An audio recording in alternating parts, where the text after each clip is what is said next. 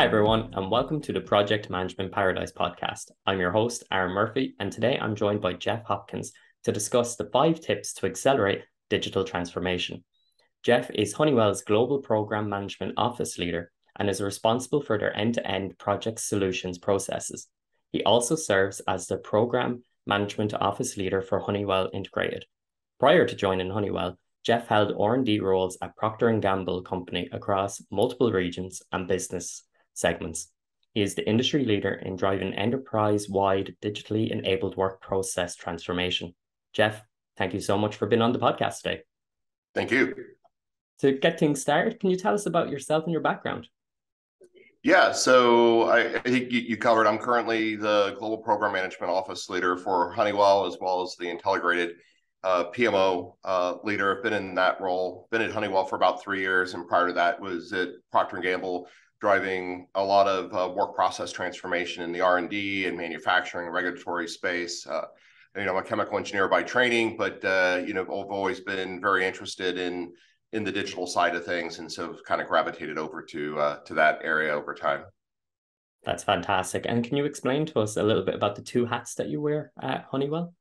Yeah, so the Global Program Management Office leader role is a new role, and it's really to optimize about $11.5 billion worth of project solutions business. So we've focused it on project solutions to start, and spans those businesses, and we want to optimize the performance of those, to drive the profitability of those businesses by standardizing on work process, by digitally enabling those work processes with enterprise-wide capabilities, but also importantly investing in building the future DNA and program management and controls by developing the capabilities and skill set of our employee base.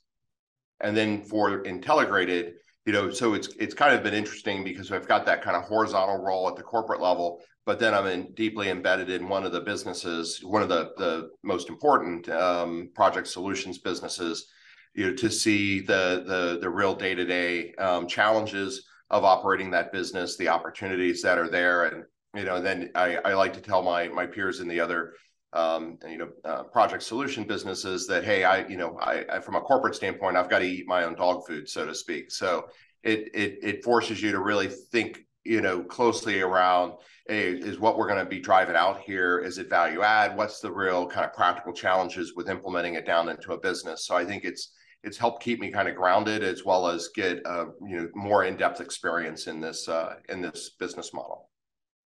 Absolutely. And for example, could you just give an overview of maybe some of the typical programs and projects that you do manage at Honeywell? Are they all the same, or is there complete different projects happening at the same time? Yeah, I mean, first I would say that because it speaks a bit to the transformation that we're driving and why we're putting together, the GPMO is, if you look at the external environment that we're operating in, I think most leaders would tell you that it's the most challenging, if not, at least one of the most challenging, environments that have ever had to operate in, right? So starting with the pandemic and the impact of the pandemic, flowing right from that crisis into global supply chain shortages, into inflation. You have the war in Ukraine with Russia, where you've got companies that are needing to get out of their operations in Russia. They're needing to protect and care for their employees in that area, and then certainly leading into everyone's concern about this winter in Europe and what's that going to mean to be able to operate a business? What's that going to mean for our people? Very, very challenging environment.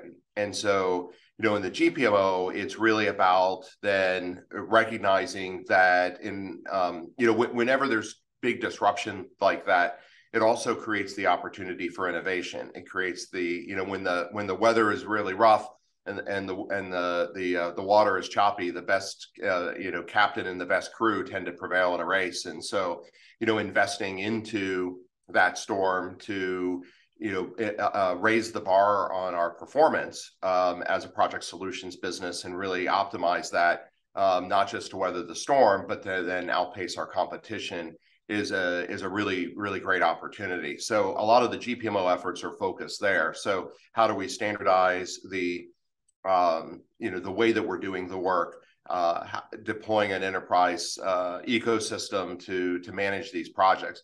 And to your question, maybe your direct question, the types of projects we work on are exceptionally diverse across the business. So in Integrated, it's warehouse automation, and these projects can range from a couple $1 million of upgrades that you're doing over a weekend to over $100 million projects that might last 18 months or even 2 years, depending on kind of when you start the clock.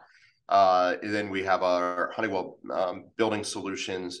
We'll do a lot of integrated systems for buildings, so security and fire. Again, smaller projects all the way up to quite big projects there. In our UPT organization, they play in the oil and gas industry. So again, very diverse range of projects there. We have our process solutions businesses, and they're dealing, again, with a very broad range of types of projects, the geographies they're dealing with. And then our aero organization and our smart energy organization kind of rounded out. So quite a diverse kind of customer base, a diverse business model, a diverse geography. So very, very different, but all unified around this vision that we need to raise the bar on how we're operating those projects to optimize the performance of those businesses. That's fantastic. And bringing in digital transformation really will help connect them all, essentially, especially when they're large projects, probably over multiple years, as you did mention. And just on the topic of digital transformation, what are the pitfalls that you would normally encounter when it comes to implementing digital transformation into a company? I think it's a great question, and it's really the focus of my talk. When people talk digital transformation, they tend to get very focused on the tool, and it's this tool or that tool, and it's all about implementing the tool. But I heard a great analogy, that speaks to what I think is the biggest challenge, which is around the people side of change. And this analogy was that digital transformation is like the cyclone in the Wizard of Oz. It rolls through, it tears everything up, it picks you up, and it plops you down in this new world that's so very foreign and very different to you from an end user point of view, right? And actually from a leader of those users as well, because their life changes quite a bit. And I think it's a great analogy because if you think about Wizard of Oz was the first color movie, back in 1939, and that transition from Kansas in black and white to Oz in color, I think is very indicative of kind of what we see of going from a world where you're in, email and spreadsheets to a world where your data is more democratized and you can access it and leverage it more. But if you really kind of dig into this, right, the cyclone was critical to the movie, but the movie wasn't about the cyclone. The movie was about Dorothy's journey to Oz and learning to fall in love with Oz, right? And usually people here will stop me and say, "This is a terrible analogy. The whole movie was about Dorothy's desire to get back to Kansas. Like, what you're supposed to be talking about transformation." And the whole point of that movie was she was trying to get back to Kansas. And I think that's a very real, thing that we all deal with when driving transformation is people will want to go back to their old way of working, right? But what a lot of people don't know is that movie was the first in a series of 12 books. And the rest of those books detail Dorothy's journey to get back to Oz, because she realizes once she's back in Kansas, it's not where she wants to be. And I think digital transformation is very much like that. So once you get people over and they're really set up and operational in the new world, nobody wants to go back to the old world, right? They get once they're proficient and they're capable. So it raises the question of kind of what do our people need to successfully navigate that transformation, right? And so continuing with the analogy a little bit, if you'll let me continue with the analogy, right? Is if you think about the movie, right? Dorothy was helped by 3 people, right? So you had the Scarecrow, the Tin Man, and the Lion. And if you kind of play off the analogy a little bit more, the Scarecrow was looking for his brain, and so this speaks to we need to We need to train our people. We need to educate them. And training and education are two different things, because training is kind of, okay, push this button, do this, do that. Education is more the why behind why we're doing it and what we want to get out of it. And the Tin Man was looking for his heart. And so the heart represents the passionate belief that this transformation that you're driving is critical, not just for the company to survive, but for the company to thrive. And then the one that really resonates with people is the lion was looking for courage, right? And this is the courage to get started and the courage to keep going when the going gets tough, because these progress in these transformations is often uneven. And so my first kind of tip that I'll share in the Project Controls Symposium is, find your lions, feed your lions, and that's as opposed to feed them to the lions, which is what sometimes happens, and be a lion yourself. Right. And I'll share a video in the Project Controls. I'll find these folks that are really embracing what we're doing, and I'll put them on a pedestal and I'll put them out in front to talk to their peers, either directly or in some videos. So I use a lot of video to do that. So I'll share a video that we just recently put together about our Cora transformation, in the Project Controls Symposium. Fantastic. Awesome. I won't be able to look at that film the same way now without thinking of digital transformation after our conversation. So thank you very much. And as you mentioned, it's the people can be very important when it comes to the change. So can you kind of elaborate a little maybe more on how you got the people side of change? Why is it so important? How to get them on board with this, whether it's through implementing the software to help with the digital transformation or really to educate? Like, how is this important? Yeah, I think you need a multifaceted approach, and the kind of the second tip that I'll probably spend a little bit more time on, and I've got some kind of visuals to support it, is we've developed this, I call it the V model for transformation, and it's very much focused around a go live, but it's a bit of you can use it throughout, because you're obviously probably going to go have multiple go lives on your journey. But if you look at the driving transformation, I believe that you need to drive transformation on 3 levels, and you have to have a management operating system around driving that transformation on all 3 levels, and that's along with like a cadence of how you connect, who you connect with, the KPIs that you're measuring. All of those things have to come together. And so those 3 groups are, you have to, obviously you have to engage senior leadership, and senior leadership needs to commit the resources that are going to be required to do it. They got to define that it's a priority, and they have to commit to a date that they're going to get it done by, because otherwise these things just kind of shift to the right, because change is hard and we all have very busy lives in our day-to-day. So putting time aside to transform is very difficult. So that group has really got to hold to those 3 things. We're committing the resources. This is a priority, and then we want it done by this date, and they got to drive that down in their organizations. And then on the other end is you've got the end users, and it's interesting because the motivation between the two is very different, right? The senior leaders, they're worried about what's right for the company, and the users are worried about, what does this mean for me in my day-to-day, role? And in that user group, you're going to have, I find this kind of bell curve of innovators, early adopters, early majority, late majority, and laggards is very real, and it's something that you see. And so for that group, I think it's kind of a double-edged sword. So one is you need to provide training, and you need to provide education, and depending on, and it's interesting, depending on the function and depending on the culture, you may need to just spend the time on the what, or you might need to spend the time on the why to get them there. And I think that's something you have to kind of figure out with your audience. Are they kind of compliant and they'll go along and because they've been told to, or are they going to, give you lip service and then just keep doing what they're doing, and without really embracing the transformation. And then I think on the other side is you have to measure utilization.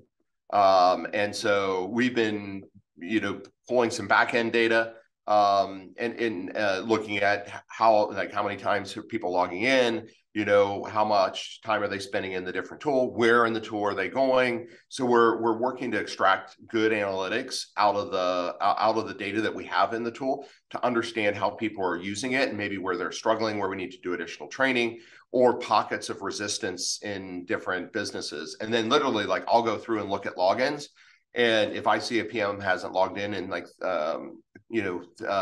certainly over a week, I'll call them up personally and be like, hey, why haven't you logged in the past week? And that, like, hands-on touch, I think it's sometimes shocking to them that they have a VP calling them, asking them why they haven't logged into the tool. Mm-hmm. But I tell you, it gets results, because then they get on the journey. And then I think the most important group is you have to have this third group, which is the change network leaders.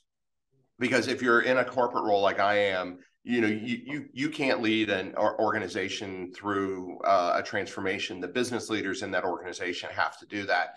So these change network leaders are sort of the leaders of, sometimes they're the leaders of the people that are going to be the users. Sometimes they're their peers, and we elevate one of them to be the kind of the subject matter expert or change network leader. But they're to make the transformation consumable by their organization. So that's both on making sure the requirements are well understood, so we bake those in. They're involved in the testing so that we ensure that we're meeting those requirements. But then the other part of that is, the other side of that coin again, is now it's you're accountable to drive this in your business. You need to make sure your business leadership is engaged. You need to make sure your users are engaged. You select the right projects to get started on. So that approach, I think, has been, like, it's worked for me in fast-moving consumer goods, B2C, and it's worked in software industrial, B2B. And so I think if you kind of do that right, you can really accelerate your transformation. That's fantastic. So having the right people using the correct tools really does help with the onboarding process of digital transformation. And you've mentioned the software element of this. And how does software help with digital transformation at Honeywell? Yeah, I think if you look at the future of work, and this is beyond the program management space, like this is, I think this is true, broadly across the domains that we play in, whether it's in marketing or engineering. I think there's two fundamental differences and changes around the way that we need to work to be not just competitive, but to be a leader in our industry in a very, very, very, very challenging environment, external environment, right, and internal environment, right? We have labor challenges just like everybody else does. So I think it plays two important roles in the future of work for me. Really evolves around two fundamental differences. So one is about data, and if you think about the Institute for the Future had a great definition of the world we live in. And this, I think they made this prediction like 10 years ago, and it's certainly proven to be true. And they said that, the world, in the foreseeable future is going to be volatile, unpredictable, complex, and ambiguous. So this VUCA world is the term that we use. And certainly that has lived up to its billing. And so in that world, right, the ability to harness your data to better respond to these very complex and ambiguous challenges that hit you is critically important. And so getting data out of email and your processes out of email and spreadsheets and into an enterprise system is absolutely critical to being able to navigate these business challenges well. And I think, one of the things Honeywell's done very, very well is managing pricing. And it's because we invested in a digital tool to help us manage pricing. So we've been ahead of it better than many of our competitors in managing inflation and taking pricing where we needed to take it to manage inflation, right?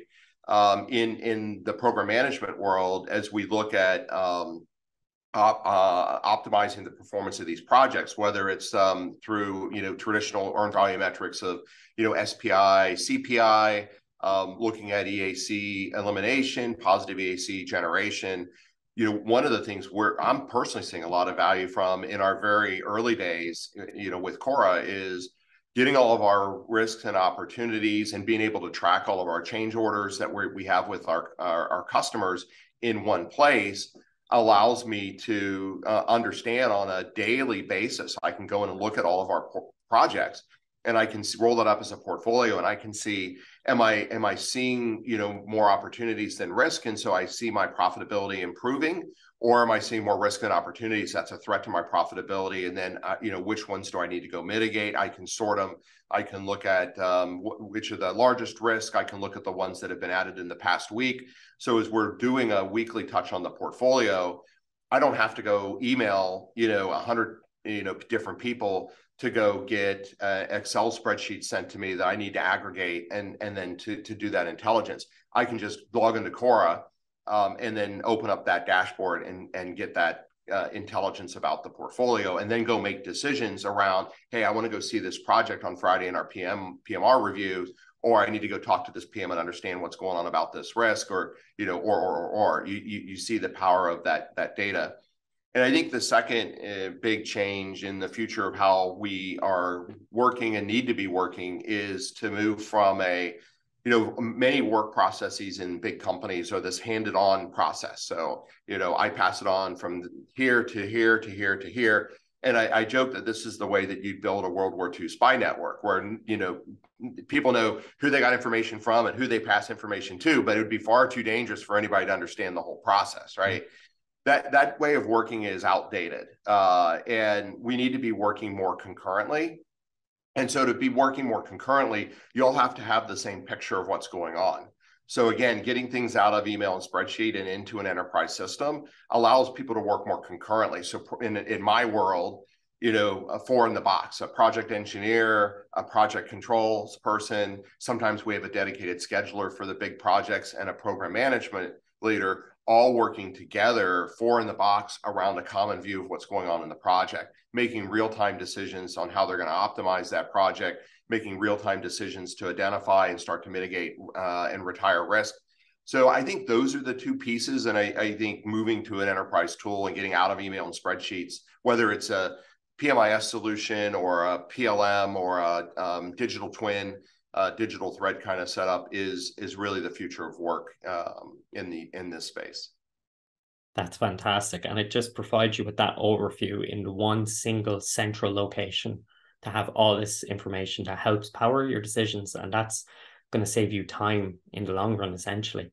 And if someone was to come to you from a different organization and they're thinking about implementing digital transformation within their company, what 5 tips would you be able to give them to help accelerate this process?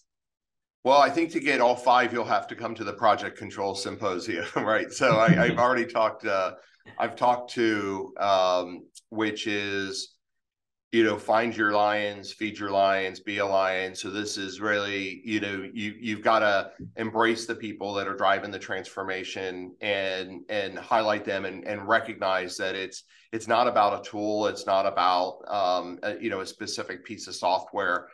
It's about the people side of change is what is often kind of left behind.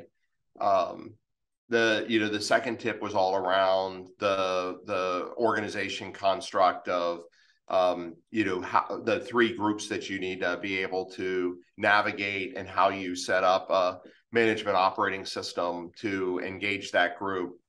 And then it gets a little bit more like tactical, right? Those are some of the more strategic things. But I think this V model construct has been very effective for me. And I need a picture to explain it, so I'm not going to try to explain it. I think the video for Project Controls will be posted as well. So I'll have a picture of the V model and I'll take folks through that. But that construct for me has been very effective at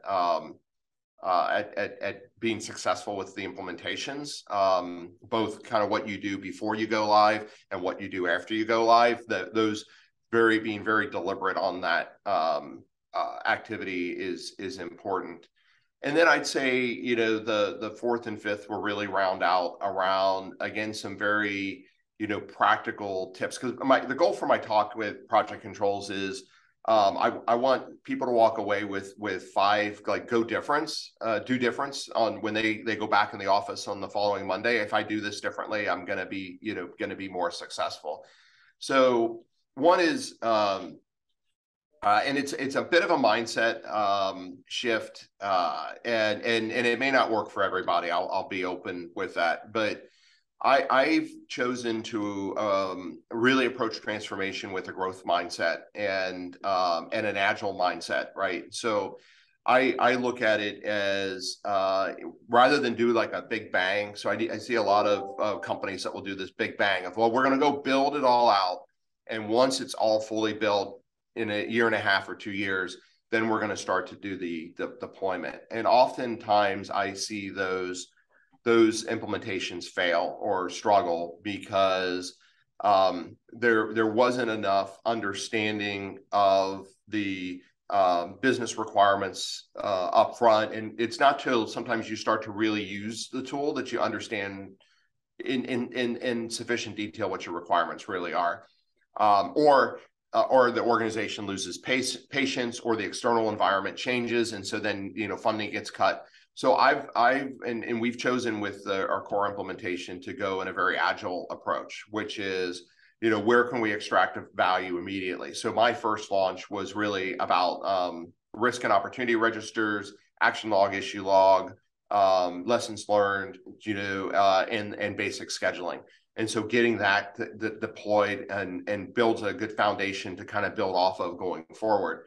And as we went about that, once we lock on a go live date, I tell my team this, like once you lock on the go live date, then for me that date's locked, and scope may flow into another release. And so we'll do like a major release once a quarter, and we may add a minor release in the middle of the quarter if we didn't get everything we needed and stuff kind of flew over into the to the right. But I think that's important because, if you get into a rhythm where, you size the release bigger than what you actually had the ability to deliver, you came upon some unexpected problems, and then you keep moving that release to the right, it really erodes confidence. And I think if you manage the expectation with people that we're going to lock the date, and we're going to target to have 120% of the scope in the release that we think we can actually deliver, because we don't know which stuff's going to fall out, but we know something's going to fall out. You start to train the organization to understand that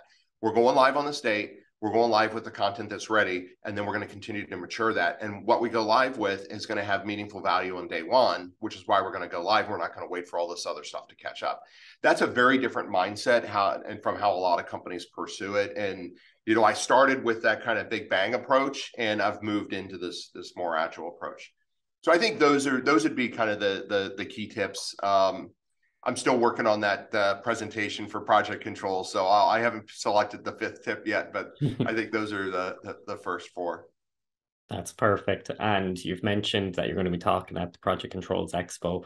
So if anyone would like to reach out to you, where would be best to do this? And is there any events upcoming that you may be speaking at that you'd like people to come and learn more about the conversation that we had today? Well, I think Project Controls is the next one for me, but certainly, invite you to reach out on LinkedIn. I'm fairly active there. Building a community of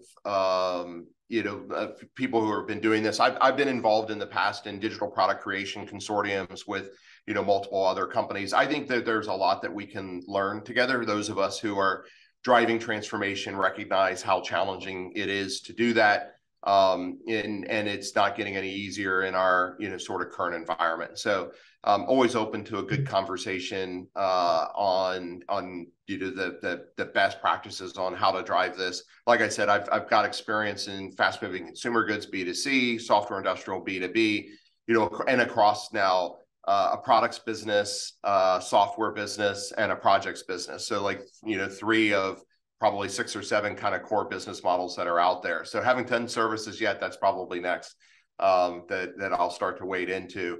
But kind of seeing how these things play out across there, I think gives me a good, well-rounded view of this question of how you drive transformation. That's fantastic, and I'll make sure to put a link to your LinkedIn profile on our show notes. And Jeff, thank you so much for taking the time to be on the podcast. I truly enjoyed it. You shared some fantastic tips and insights, and we'd love to have you again on the podcast in the future. Yeah, I'd love to be back. I like I say, I enjoy talking. It's a topic I'm very passionate about. I think, as you could see, hopefully in the talk today, I think it's a very important topic because I really believe that companies that invest in transformation and becoming better, operating better, becoming better at driving and optimizing their businesses will come out of the challenges that we're facing right now and will outpace their peers, right? So it's sometimes challenging to continue to invest in transformation during these times. I'm fortunate to be part of a company that, Honeywell very much believes in that, all the way up through, our senior leadership, our CEO and CFO are really driving this personally. And so it's inspiring to work for a company like that. I'm convinced that it's going to enable us to outperform our peers coming out of all this challenges, the external challenges as they begin to abate. Really will drive that business performance. So happy to continue the conversation in many different forms. That's perfect. Thank you so much. Thank you, Eric.